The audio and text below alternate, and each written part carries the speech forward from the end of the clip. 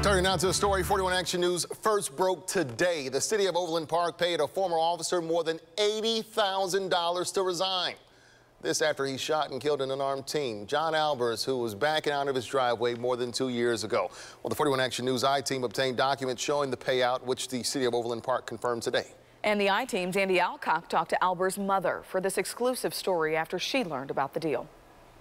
The dollars and the data speak for themselves, and I'm stunned. Sheila Albers is reacting to a taxpayer-funded payout given to former Overland Park police officer Clayton Jennison, who shot and killed her 17-year-old son, John. It happened after officers were sent to the Albers home to check on a call stating the teen might be suicidal. A neighbor's doorbell camera captured video the night of the shooting in January 2018. It shows Officer Jennison approaching as the garage door starts to open and the teen starts to back up the family's minivan.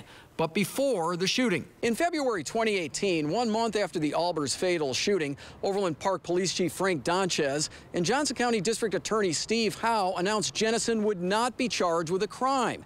Chief Donchez specifically said the officer, who he did not name at the time, resigned, citing personal reasons. False. It's just a false statement.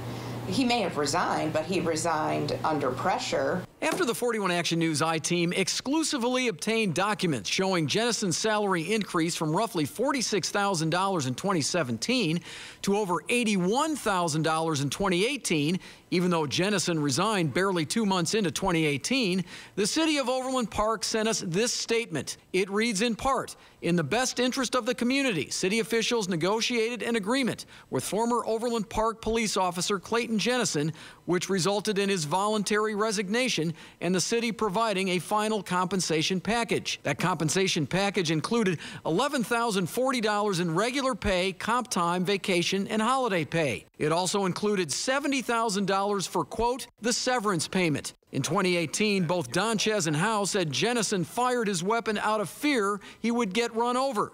Here's what Howe said in 2018. And we believe that based on the evidence that we have available, that was a reasonable belief. What Donchez and Howe did was obstruct justice by not releasing the truth. In the Albers family wrongful death lawsuit, which resulted in a cash settlement, a federal judge ruled Jennison was never in the path of the minivan and did not act reasonably. I'm investigator Andy Alcock, 41 Action News.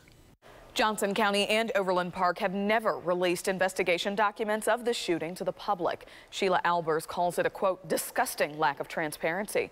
Earlier this year, she helped fight for a bill to release records surrounding officer-involved shootings, but the bill died in committee last month.